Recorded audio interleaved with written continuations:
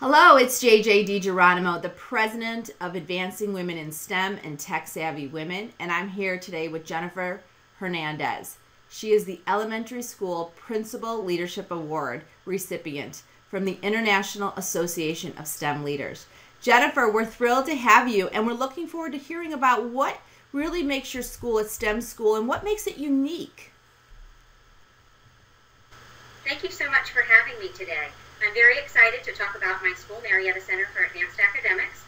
We started our STEM initiative approximately 8 years ago, and at that time there was little known about elementary STEM education and what that might look like for students. The principal at the time and myself tapped two of our teacher leaders and asked them to begin researching elementary STEM and what it might look like in our environment.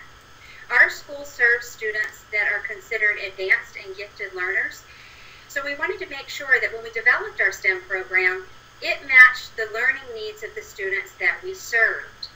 Over the last 8 years, we've developed a comprehensive program that focuses on creating a climate of STEM thinking. STEM permeates all of our classrooms through the engineering design process. Our students are afforded the opportunity to attend a 1-hour STEM class every single day that focuses on solving real-world problems using the engineering design process. In addition to having daily STEM classes, our students are engaged in a one-to-one computing environment where they're offered laptop computers, and we just recently launched BYOT, Bring Your Own Technology. So students have the opportunity to bring their smartphones, iPads, and other devices so they're connected to learning at all times. We've also developed several key things that are unique to our school. For example, a digital science fair project. Our students do not complete science fair the way we did when we were growing up. They actually import everything digitally on a triboard that we've had copyrighted with our school's name on it. We're very proud of that.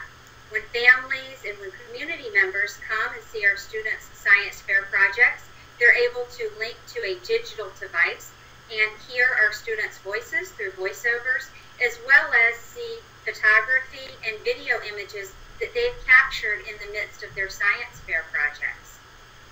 We've also done one other unique thing, and that is capitalizing on community partnerships.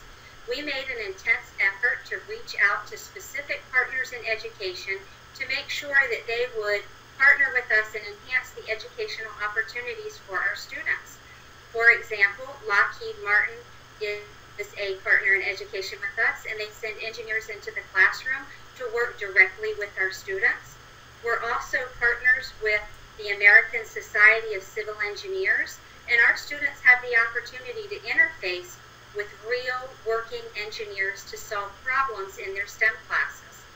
We also recently signed partnership with the United States Navy, which was very exciting because it gives our students the opportunity to see STEM in a different professional arena. And of course, we've also partnered with local universities, for example, Kennesaw State Universities and others, to make sure that our students are college and career ready. Wow, Jennifer, that is amazing. And, being the leader of that school, I'm sure it has taken quite a bit, not only for you, but also to foster the teamwork and get your teachers prepared to provide this portfolio of opportunity back to the students. Can you talk a little bit about how you manifest that? Absolutely. At my school, we see teachers as leaders. I invest in a collaboration environment with my teachers and make sure that we're working together to make decisions. We're traditionally what you would consider a smaller school setting with only 30 staff members. So oftentimes it's all 30 of us sitting around the table to make decisions that drive the instructional programming for our school. Another thing that I encourage with my staff is to make sure that they are pursuing things that they're passionate about. And when they pursue things that they are passionate about, they're able to bring those ideas back to our school setting and make sure that they are successful. For example, we have a teacher that is very much into the environment and recycling, and she created an Enviro Design STEM class that infuses mathematics as well as caring for the environment and recycling as students solve real-world problems. I also have another teacher that is working on a collaboration with schools across the globe and making sure that we're giving back not only to our local community, but also to our global community as well.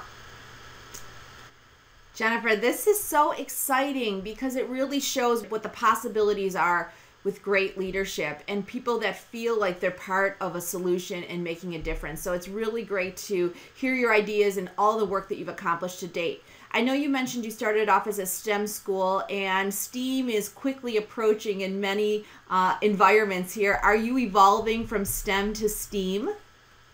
We did start our school with the STEM focused, but a little over a year ago, the staff got together and decided that we wanted to infuse the arts to make sure that we were capturing the learning styles of all of our students.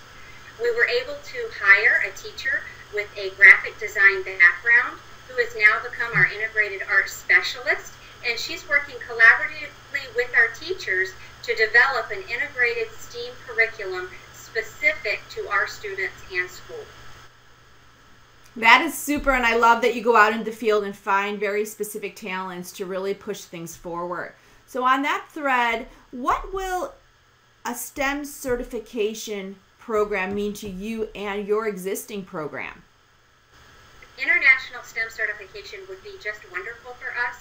Our school is the first STEM certified school in the state of Georgia, but we're definitely very interested in pursuing a global connection. Of course, it would provide wonderful exposure for our fabulous school, but in addition, and more importantly, it would provide us the opportunity to interface with educators and STEM leaders across the globe to make sure that we're not only providing the best environment for our students to learn, but also sharing great ideas so all students have exposure to a great STEM education. Jennifer, it has been so great to spend this time with you, and we are really excited to learn about what you're doing in Marietta, Georgia, and we look forward to watching where your school goes in the future. Thank you so much for spending this time with us.